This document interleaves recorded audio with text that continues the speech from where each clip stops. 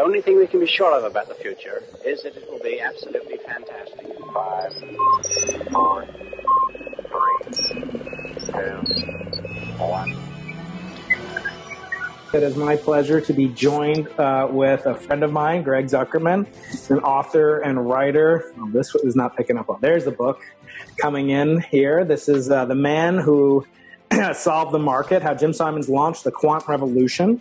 And I am Brian Keating, co-director of the Arthur C. Clarke Center for Human Imagination at UC San Diego's Arthur C. Clarke Center for Human Imagination. And this is the Into the Impossible podcast based on one of Arthur C. Clarke's laws. He had many laws, one of which you're probably familiar with, that any sufficiently advanced technology is indistinguishable from magic. You probably heard that before. And then the another one is the only way to find out what's possible is to go a little bit beyond into the impossible. And so that's what we like to think of ourselves here. We talk with creative people, with folks all over the world in all different genres, from studies of the cosmos, near and dear to my heart, to business leaders, thought leaders, such as yourself, Julian Guthrie. We're going to have Peter Diamandis on soon. Science fiction writers like Annalee Newitz and David Brin. And then sometimes we do things that are just of interest to me, like Krav Maga, the physics of Krav Maga. We did an episode on that. So I want to bring to people's attention that this book, which is a phenomenal book, and not just because you took an epigraph, I was going to say epitaph, but there's an epigraph, chapter 6, but you've also written many other books, and actually I came to know you, this isn't showing up super well, but we'll put a link to it. There it is. This is one of your other books written with your two sons, called Rising Above. This one's about inspiring women in sports, and you have another one, inspiring men in sports. And these are wonderful books because they're really written for middle grade type audiences. And many of us have middle graders at home, and we're running an unlicensed middle grade school as we speak. And so those books tie in biography and sports, and I think life lessons in a way that are sort of unique.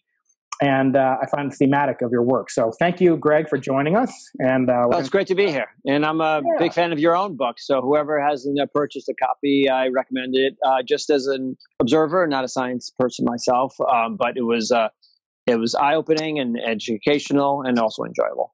Yeah, so I actually got an email from you when I was writing my book, and you were asking some interesting questions about the project that I'm involved with called the Simons Observatory. And hopefully we'll get to that. But I wanted to first take the opportunity. You may not know if you haven't listened to some of our podcast guests with authors. I never like to give away the topic of the book too much in too much detail, the thesis of the book. In some cases. However, your book, because I don't want to compromise sales, book sales, because, many authors rely on book sales. But I think in your case, because your book was essentially number one and still is in the top, 10 or so on Amazon and other fine booksellers, I think we will get into a little bit more of the nuts and bolts of your book. But first of all, congratulations on that. It's really not just in your category. Many of us have been number one or some of us have been number one. I was delighted to be that way.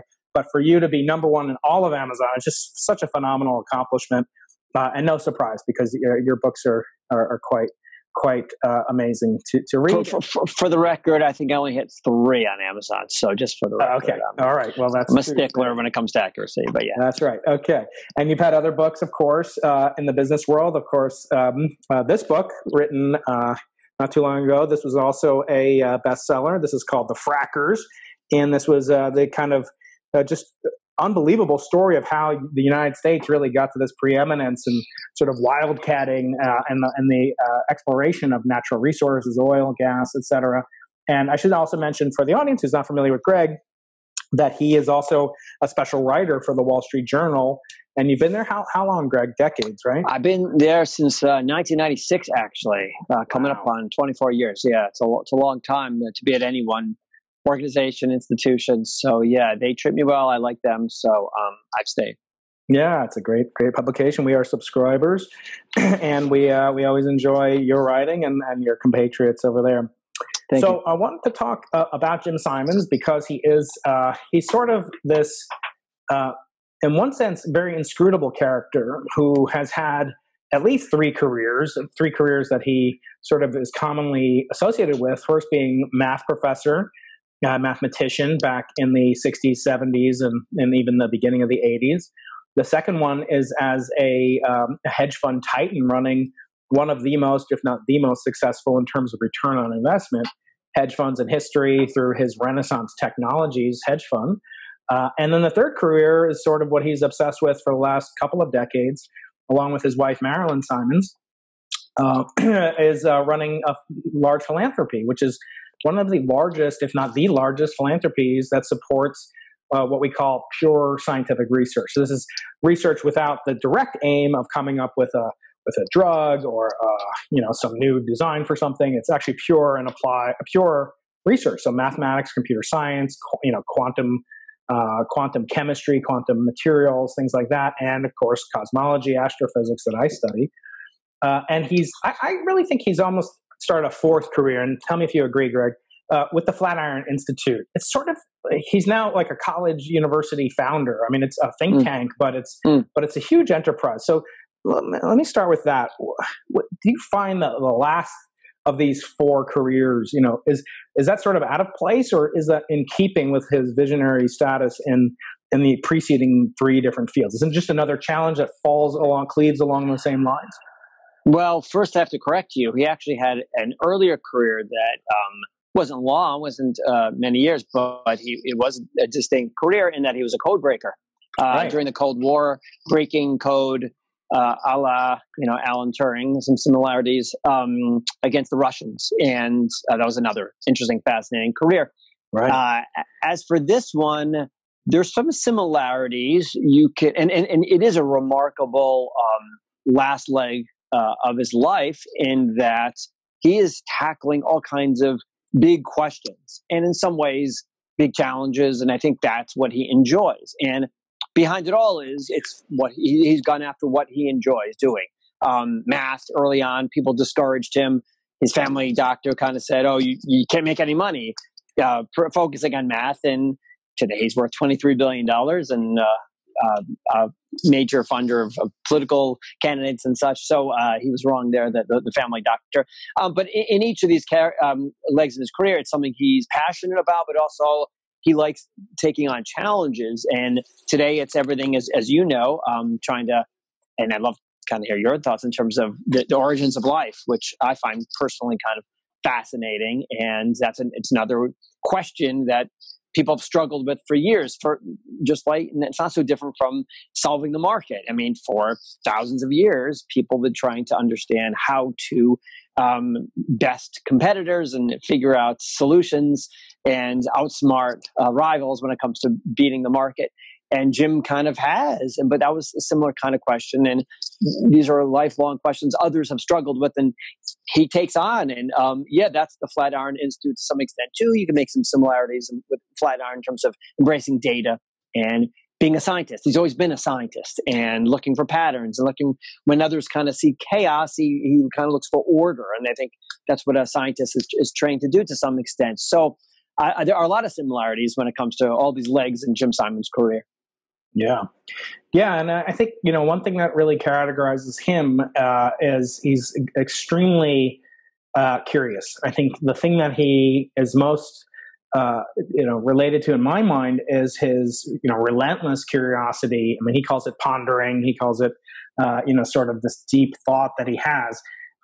But it's what's so amazing to me to see him and Marilyn both.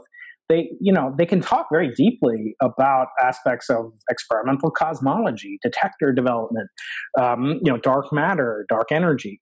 And then, he can go pivot immediately, and so can Marilyn, into, de novo genetic, modifications, phenotypes, epigenetic effects, and autism to other effects, and differences between sexes in the animal kingdom. It's just phenomenal how both, broad and deep they both are. And I think Marilyn she's really, I think, his secret weapon, because, she's, several years his junior, incredibly passionate herself and incredibly energetic.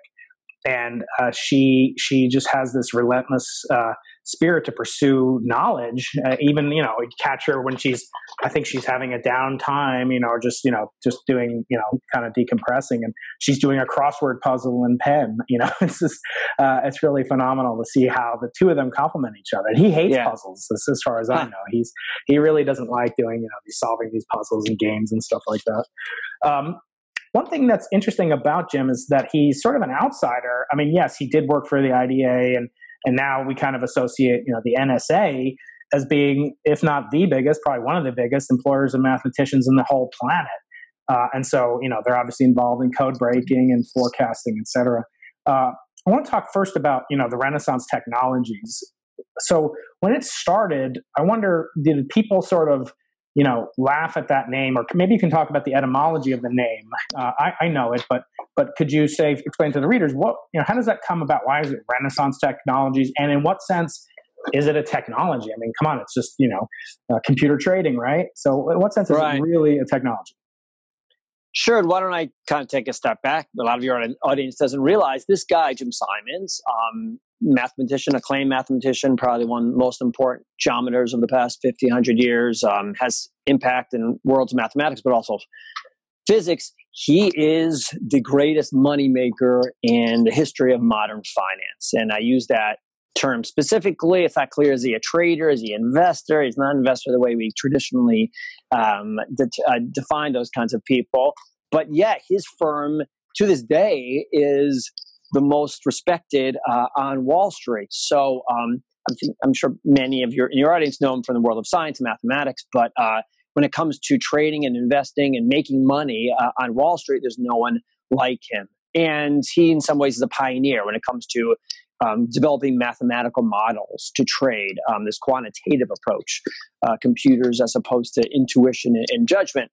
And getting to your question, so basically he gave up academia, gave up mathematics to some extent in 1978 and said, you know what, I'm going to try my hand at trading and investing. And it kind of goes to your point as being an outsider. When you talk to Jim, and I've been lucky enough to spend time with him, and I've seen every interview and such, he sort of sees himself as an outsider in that even when he was in the world of mathematics, he sort of had one foot in that world, and he had the other world firmly placed in the real world, as it were. He was trading, he was investing, so he liked the markets. He didn't always have the time to focus on them, but he's very unique in that regard. He's also just an outsider in his personality, and you know better than I do, but many mathematicians, I don't want to generalize or stereotype, but they're not the most outgoing sorts usually or often. The joke about mathematicians is an outgoing one is one who stares at your shoes as opposed to his or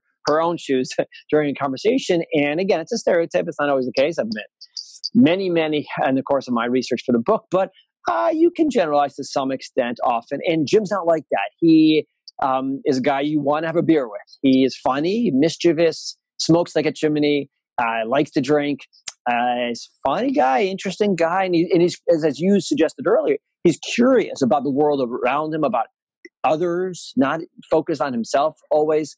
So he took an outsider's approach. And for a while, though, in other words, he decided to embrace mathematical models. And it didn't work for a while. It went back and forth. And getting to the name, Renaissance Technologies sort of suggests maybe a venture capital kind of firm. And that's because it was. They were doing other kinds of things. And for a while, we're talking years, it wasn't clear if he was going to make it when it came to investing and trading. And maybe he'd have more success as a venture capitalist. So it took until really, I argue, 1990. From 1978 to 1990, they kind of turned the corner. But as late as sort of 1988, 1989, he wasn't 100% focused on trading, and he was doing sort of this venture capital kind of investing kind of activity, which is suggested by the name. Yeah, and I think what's interesting with Jim is that he is very self-analytic. He understands what makes him tick, I think, better than anybody. And it's not so much that he does, kind of have that chess playing, poker playing, I think was his game mentality, where he is sort of attuned, as you said, he has a secret edge, which I think is that his personality is one that's very sensitive. So we are supported, our research is supported on the Simons Observatory, obviously by the Simons Foundation.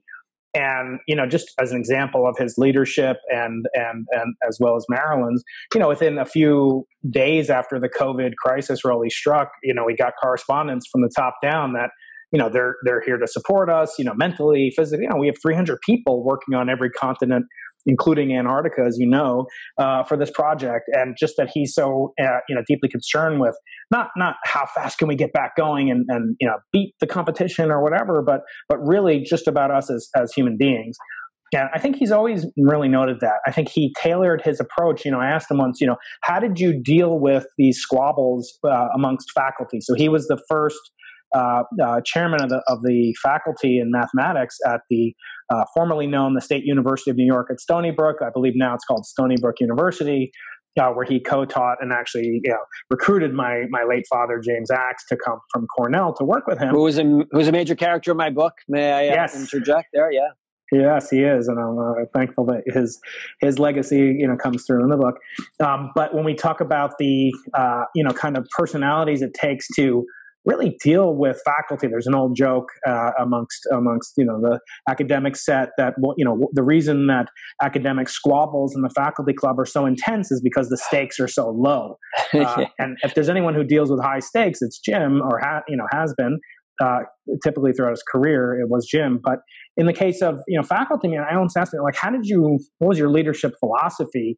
He told me something very interesting. He said, a lot of faculty, and I think this applies to corporations as well. Faculty will get really wound up about stuff, and it could be that there's some legitimacy to that they actually have a good reason to be kind of enthused and passionate and squabbling about things. But it could be that they're just spinning their wheels. And he said, I would have to, quickly apprise the situation. Was it, in category A or category B? And if it was in some aspect that I cared about, well, then I'd get involved. But most of the time, I wasn't as involved, and I let them hash it out. So he'd let them have these brutal, back and forth battles, for hours.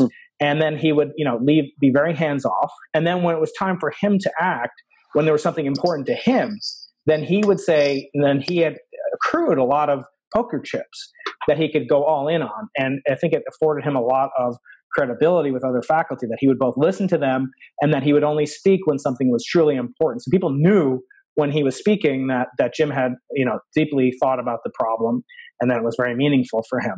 But he also allowed other people intentionally to work on things for themselves and hash things out for themselves. And I think that's a leadership style that, I've tried to emulate as much as I can. The other thing, that I took from him, famously, they're very secretive at Renaissance. I have no idea how things work over there, never did. I only knew that they had this huge advanced stockpile of data, actually dating back, as you point out in the book, perhaps hundreds of years, shipping manifests of, back to the 1700s or something, and in the Malacca Straits of Malaysia, whatever, and that and they had these signals, as all hedge funds do, that some are long term, some are short term. But I think it's ironic that for a firm that's so predicated on data analysis and data crunching, that it's really not the machine learning aspect; it's more the psychology that he came to be so adept at. And through his well-schooled education in human dynamics and psychology, he has this ability to calm people, whether it be investors, as you talk about in the book, during crises, and even his own employees when they have these internecine squabbles. So the book shines, I think, brightest. Of course, I like most of the stuff, and I like the stuff about me, and I'm not going to deny that. But it's a leadership book. It's actually I call it a stealth leadership book. I've given it to a bunch of friends, cosmologists. Why would a cosmologist care about this? I think it's a stealth leadership book. So was that your intention? No, and it's fascinating you say that, because it didn't occur to me until I was done with the book that it is as much a management book as it is a trading book. And it's funny, you go on Amazon, and I'm sure you know the feeling, and you only focus on the bad reviews, the good ones. You don't really care about. I'll let you know when I get one. I get one. No, I'm just kidding. You can look at mine. And most of mine, bad ones are, well, yeah, it's a good story, Greg, but I want to learn how to be a billionaire myself. There are no formulas in here. Where are the formulas that I can embrace? And the senior people executives, Wall Street types, but others too, who really enjoy the book. I think most of them pick up on that same theme, that they've learned some management skills, because that's what makes them so unique. I go around the country and I give speeches, or I used to until COVID, and people are always kind of say, well, what's the secret sauce? What's the secret sauce of Renaissance? And they've got the greatest data, and they got computer, and they got the talent, etc. But I think the secret sauce is how Jim has managed that talent, how he's recruited it. And he goes back to Stony Brook, and there are skills. There are all kinds of techniques and tactics in which he's recruited. He recruited your father in a very unique way. He got your father, who was the youngest or one of the youngest tenured professors ever at Cornell, to leave Cornell for this sort of upstart, overlooked department at Stony Brook with Jim leading it. There was really no reason for him to have gone. And he had ways he was able to persuade people to leave their jobs. And he applied some of those techniques at Renaissance. And I think we could all kind of learn them too. But that is his ability he understands the quantitative approach. He is a mathematician. He can build algorithms. He enjoyed doing that both when he was a code breaker and later as well. But the key thing for him is he can get people to work together. And maybe it's like that in the world of academia. Maybe that isn't always, but that's been his approach, that unlike every other firm, and I've been working on Wall Street, again, writing about Wall Street for 23 years, no one has an approach like Renaissance, where hundreds of people, or at least for sure dozens of people, work together at the firm. Every other firm, it's about silos. You make some discovery, you keep it for yourself. You don't share it with others. And Jim is all about people working together. So there are all kinds of fascinating themes that I learned about management techniques, and way to get super smart, talented, quirky, often stubborn, frequently individuals to work together. Yeah, and exactly. So again, you wouldn't think that a business tycoon would have lessons to teach a practicing cosmologist, but here's another example. So Jim told me once that they're radically transparent within Renaissance technology, radically, kind of opaque outside. It's crazy. They are, yeah. And it's kind of the opposite of even like Bridgewater. Ray Dalio is another famous, even, maybe richer, hedge fund titan. In his book, Principles, which is a wonderful book, he talks about how they would videotape every single meeting. And if it didn't have something confidential or proprietary related to a trade, they would actually make it public. So Jim didn't go quite that far, but he gave me a wonderful tip that I've used for the last 10 years. And that was that all their meetings, they have a weekly meeting, where they'd all go around and just talk about what they were working on, their trade ideas, their signal analysis ideas. And these are quants, like you said, they're not typically, very much, comfortable getting out of their shells. But everyone goes around, and it's similar with quantitative cosmologists, right? So they don't want to do that anymore, but it brings them out. And the thing that we do in my group meeting every Friday is all my students go around the room. There's 30 of us, and undergraduates, grad students, postdocs, other faculty. And we all say, what do we do this week? What challenges do we face? Because it could be, I'm programming Python and I have this overflow, this problem or that problem, or and then, I had that last year. You have to install this library, and it's something that I wouldn't have done. So recoup productivity, time, hours, multiplied by the IQ points of these people, and I think it's a lot. And of course, I think that lesson came from Jim. One thing that's kind of a little more enervating about Jim is that he, and maybe it's just his honesty, but he talks frequently, very surprisingly, for someone who's so quantitative, who's so data driven, he talks about the role of luck and how big a role it played in his life. And I wonder if you could comment, does it seem as incongruous to you that this, quantitative, literally quant, it's the essence, the epitome of reliability, forecasting, signal, then he says, most of life is luck. Well, he's had a lot of bad luck. So yeah, I think true. He has had to come to grips with that aspect. I'm referring in his personal life. Yes, he's worth $23 billion and has a gorgeous yacht, which I'm sure you've been on. I don't think I would never, as a journalist, I couldn't go on it. But the super yacht is worth hundreds of millions of dollars. And as a happy marriage, thankfully. But he's also lost 2 children at young ages to fluke accidents.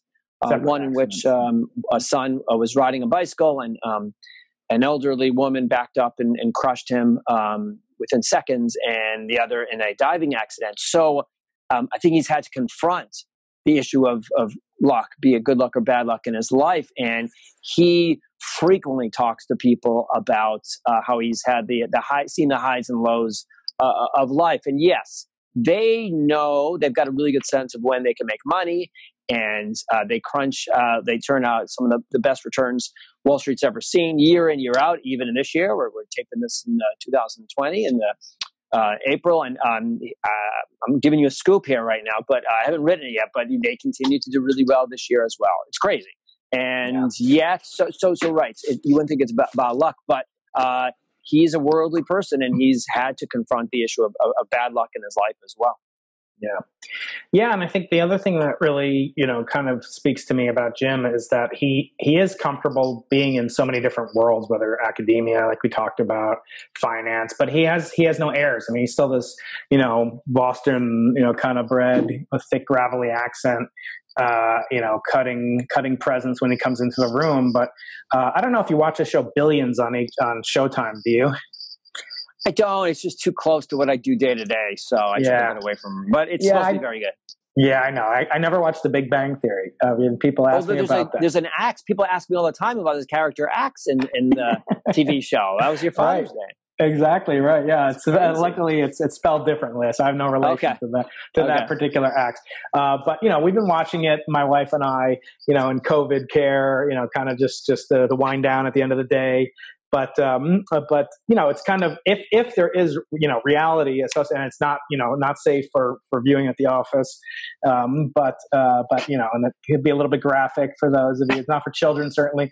But the cutthroat world depicted couldn't be farther from the Jim Simons that I know. Of course, you can only know so much about a person, but he's intensely private on one side, and then on the other side, he has a multi-million view TED Talk about his life, which with Chris Anderson himself, the father of TED. I wonder, how do you reconcile those two different aspects? I mean, one of his, most often used quotes is from Animal Farm, where the donkey is asked, you're so lucky you have this tail to keep away the flies. And he said, well, I'd rather not have the flies and not need the tail. And, that's Jim's perspective. I'd rather not have all this attention. And then, he'll make a speech that'll bring down the house. So listen, I think Jim Simons is a remarkable individual, a good person, and I'm a cynical, skeptical journalist, but let's also be clear, one of his passions in life is money. He loves money. He's loved money from the day one. He's wanted to be wealthy from day one. He doesn't throw his money around, but he enjoys finer things as well. He's got a nice home and super yacht and all that. So when it comes to money, he pursues it, and he always has. He's been very focused on that from the day one. And people close to him were never sure why. Some people, family members and others and friends, thought maybe he wanted the money. He knew he had to get really rich to have impact on society, and he's done that. But you can make criticisms of him as well. So listen, one of the sad things for me is, as we struggle here trying to deal with this pandemic, that all this brain power is at hedge funds. They're trading markets. They're trying to make a little money here, a little money there. And these guys are much smarter than I could ever be. And if we're looking for, this is what they do. They look for patterns. Shouldn't some of that brain power be used potentially to find some of the patterns in what we're struggling with right now? And it almost is sad to me at the end of the day that they've siphoned off all this talent from your world, from the world of academia, from the world of medicine, hypothetically, to the world of trading, which it's a net. You're taking money from some other investor. Now, they would counter, and one could counter that, well, people like Jim Simons have made so much money, they've gone on and done really great things with it. They've multiplied it. And, Bill Gates has made the same argument, and Warren Buffett, and it's a strong argument. You could also make the argument that they've done other things with it. Robert Mercer, his partner, is the single most important individual, I would argue, to the rise of Donald Trump. So these are also very complex individuals. And I like that as an author. A lot of times people with my books especially, a lot of people come away and they go like, yeah, Greg, I really like the book, but I don't know if I like the characters. And that's true of The Frackers and The Greatest Trade Ever, and in this one as well. And it's fine by me. I personally think Jim Simons is one of the most remarkable, fascinating characters and a good person, but he's not a saint either. No, look, that's, as you said, that's your job. And, I'm tempted, again, to make you break your your vow not to watch Billions, because there are characters in there that, one reminds me of you. As this reporter for the Journal, but it's like the Financial Street Journal or something. But it's a guy who's like going after the billionaire hedge fund guy, but he's also got this side where he can be flipped and go for the state prosecutor, the Southern District prosecutor paid by GM. Anyway, you should watch it. But the point I'm getting at is Jim is not like that kind of chop shop or boiler room, kind of character. I'm not just purely defending him, because you're talking about the field as a whole. I will say though, because I've asked him, and in the beginning, I had some students that were incredibly brilliant, and they weren't suited for the world of academia by their own nature. And so I said, well, maybe instead of working on the Simons, telescope-funded projects by the foundation, maybe you might like an introduction, or maybe they asked me for an introduction to some of the contacts I had at Renaissance back in the day. I'm not super close with people at Renaissance anymore, but obviously Jim Simons is formally retired, but he's still an active member in terms of the philosophy and maintenance of the fund.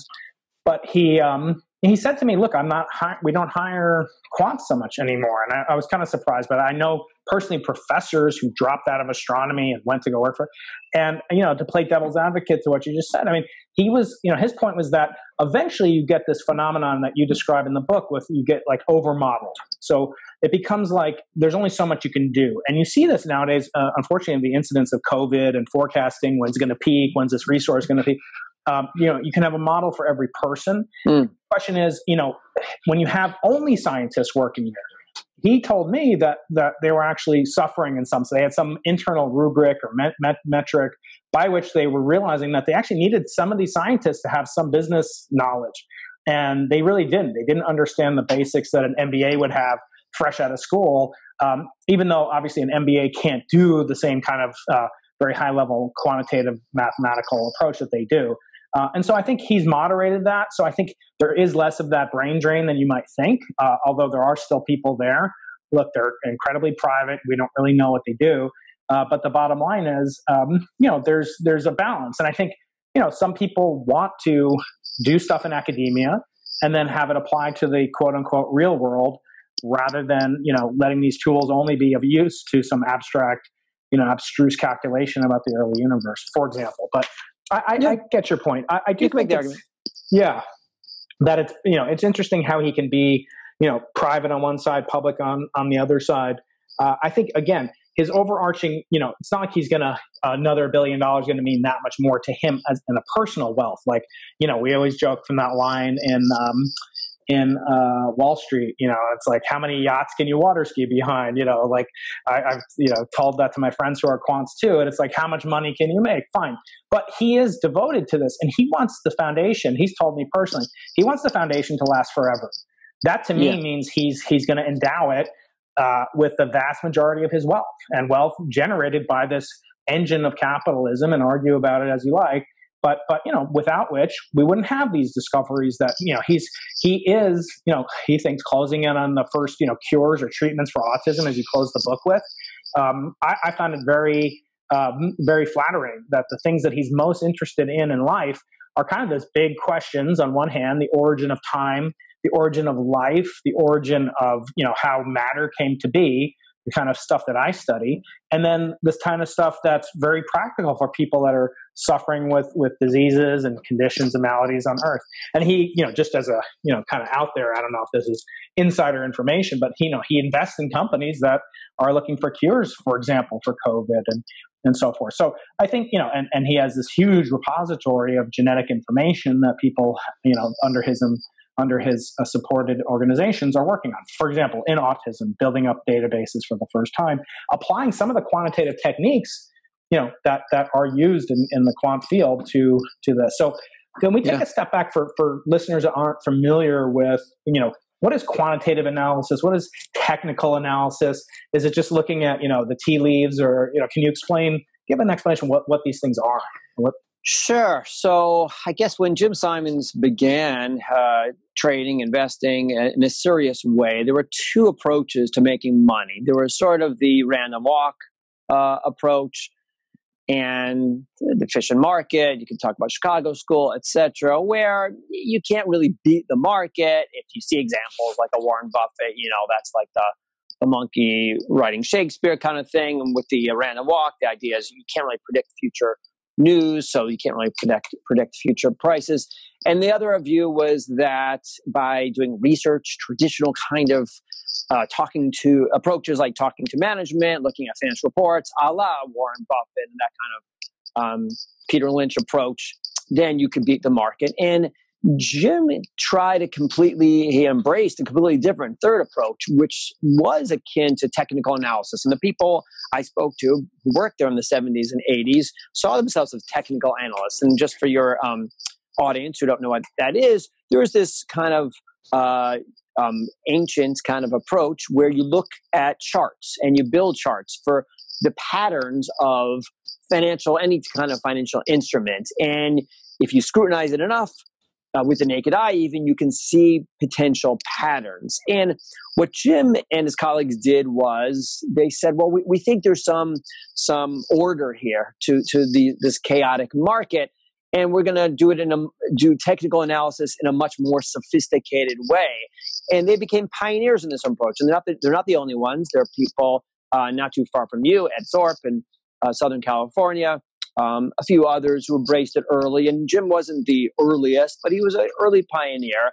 And they said, we're going to build mathematical models. We're also going to kind of try to trade and invest in a way that eliminates all the behavioral economics mistakes that we all have come to learn. And they didn't call behavioral economics back then, but all the mistakes, the dumb stuff, the things we're apt to do, greed and fear and all the things in between.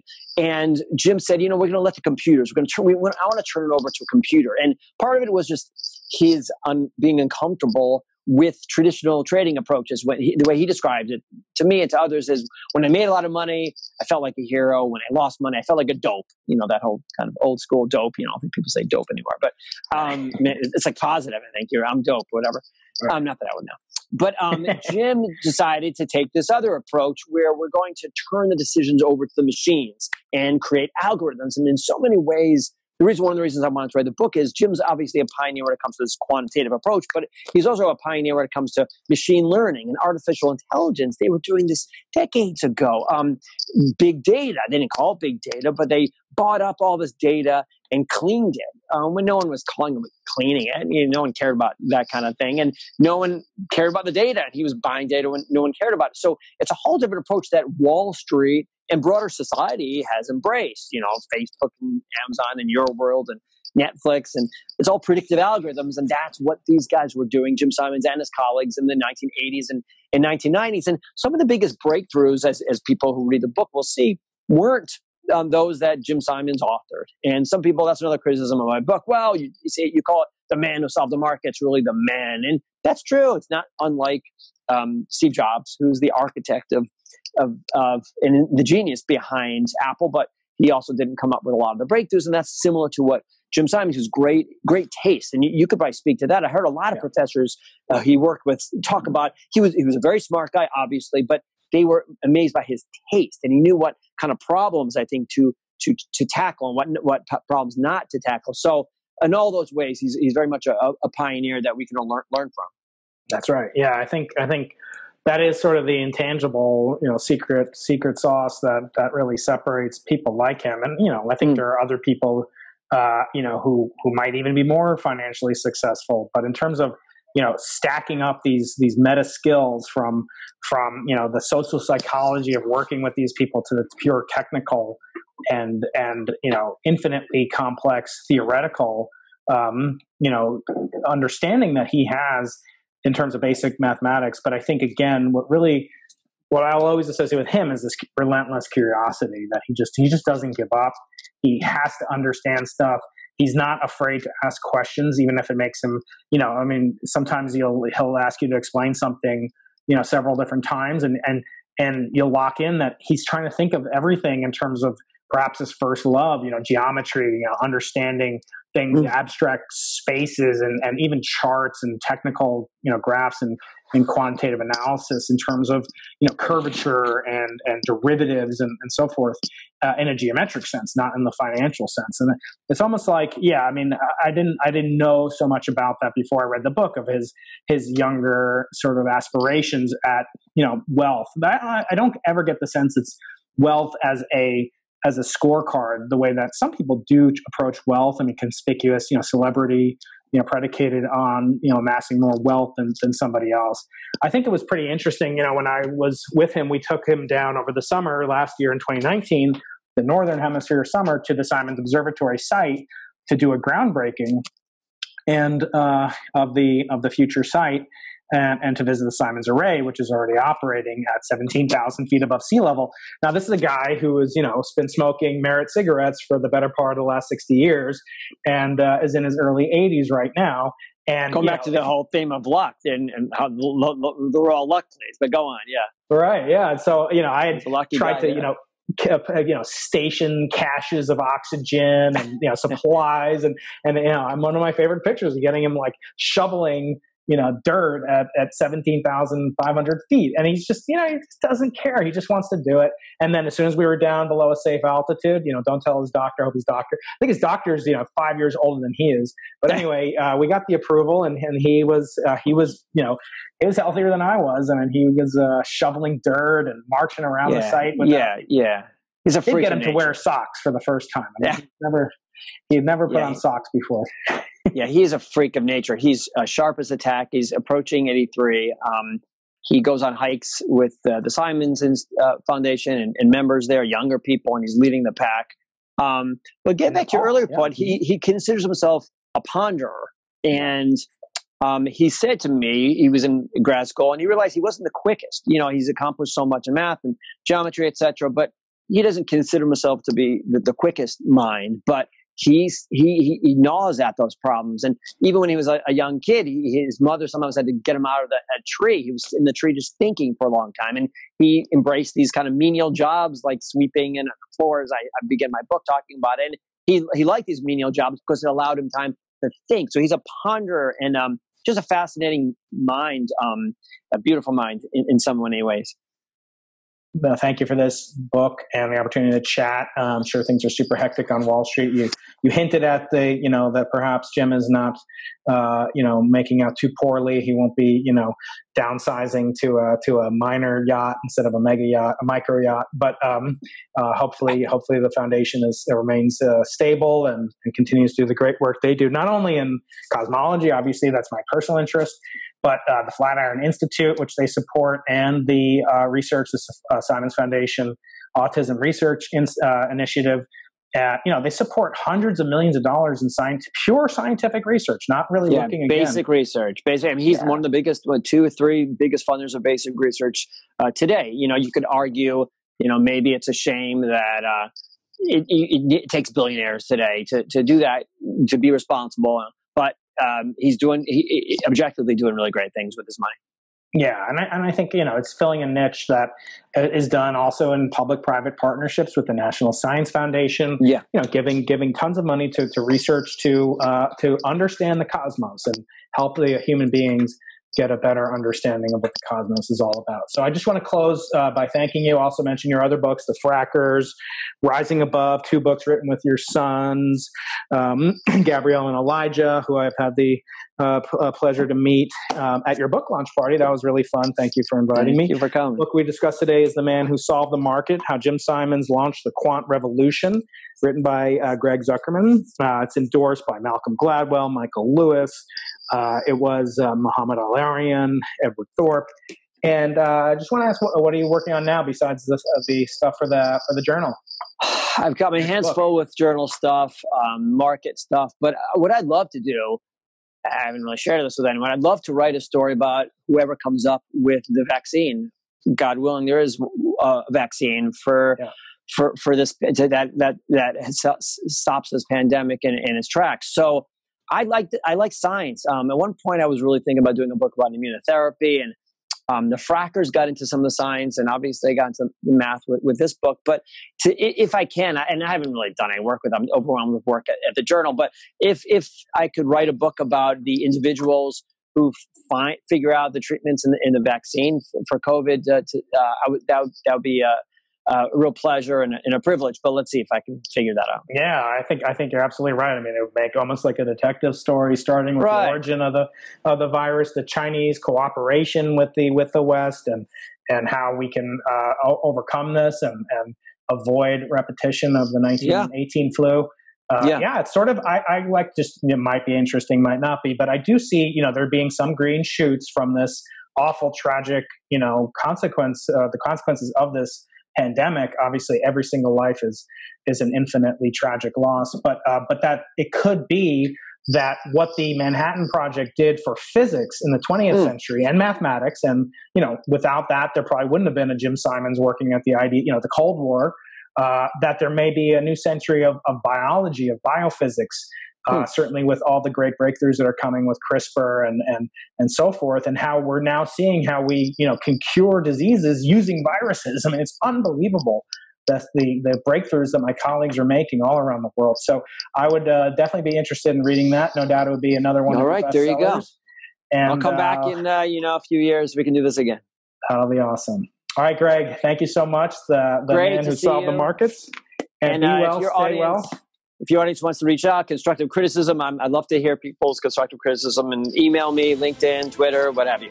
Yeah, I'll put your Twitter and your LinkedIn profiles in the show notes, and we'll put it up on YouTube. And thank you very much, Greg. All right, great seeing you, man. Be well. Thank you.